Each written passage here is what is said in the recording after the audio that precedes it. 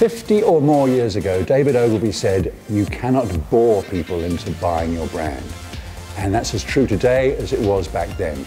Because the trouble is that we find that we talk about product features all the time, and every time we have a short-term advantage versus our competitors, it gets copied. And the next thing you know, everybody's the same again. So one way to lift your brand out of that boring morass of sameness is through personality.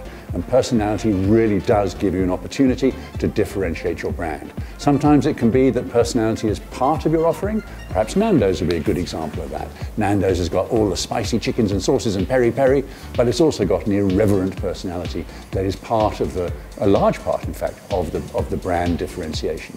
Sometimes, in fact, it's the only thing you have personality.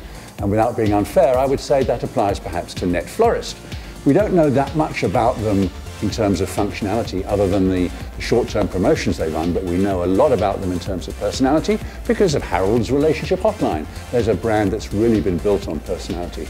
And it is something that every brand owner has to consider. Find that personality and build it into your brand communications. It's just so long as you are faithful to the brand, that it is authentic personality, it's relevant personality, it is credible personality, and it is entertaining personality. Put all those together and use those to amplify your product story, and I reckon you've got a pretty good solution.